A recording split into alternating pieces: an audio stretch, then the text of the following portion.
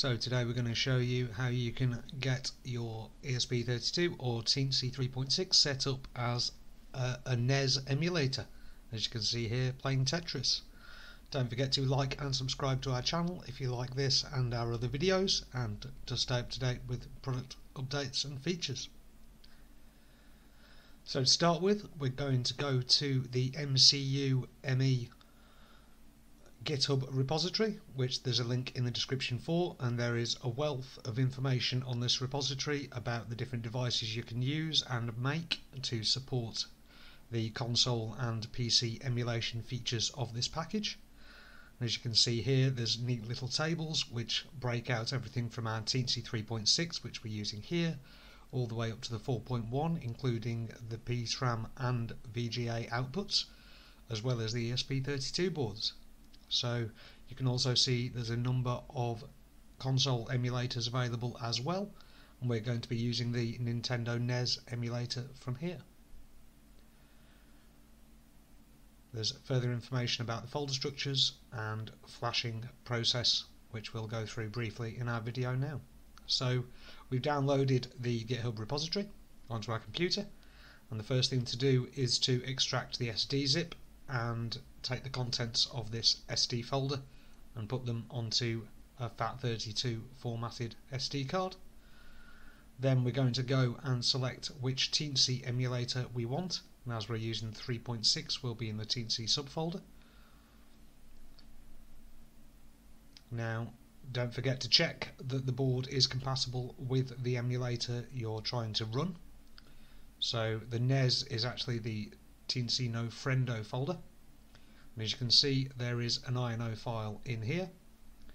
So if we just load Visual Studio,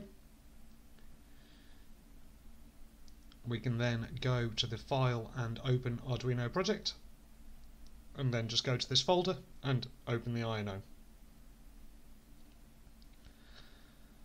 This will load all of the relevant dependencies for you as well, and you'll just need to select the board as normal as your Teensy or ESP, depending on which board you're using.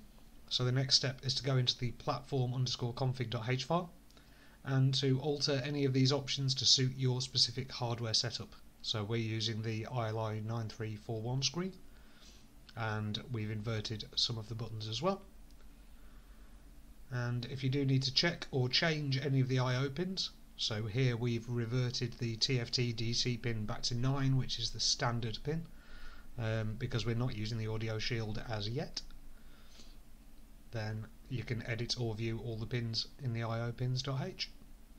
So once you've configured all of your options, you just need to make note of some extra settings. So we found using the USB type of no USB and setting the optimization to smallest code to ensure this compiles and will fit onto your board in the example of Teensy that we're doing, and then you can build and upload that onto your Teensy device.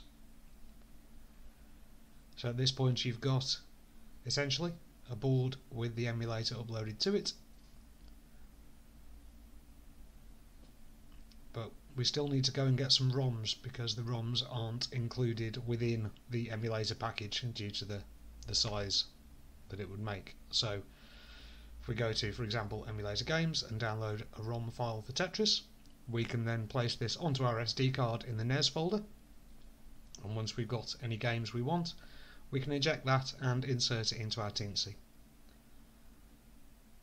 So we'll just need to wire it all up as shown on the website, and eventually you'll end up with your Teensy with the small ILI colour screen, and we have a small little gamepad that we've wired up, though I'm not sure the wiring is quite right. But as you can see, Tetris is loaded on our Teensy, and we can go and start a game. Now as you can see, my wiring isn't quite right, but you can turn the pieces, and assuming you've connected everything correctly, you'll be able to play the games better than I have been able to today. Don't forget to check other links in the description, as there are some great videos from Teensy Projects.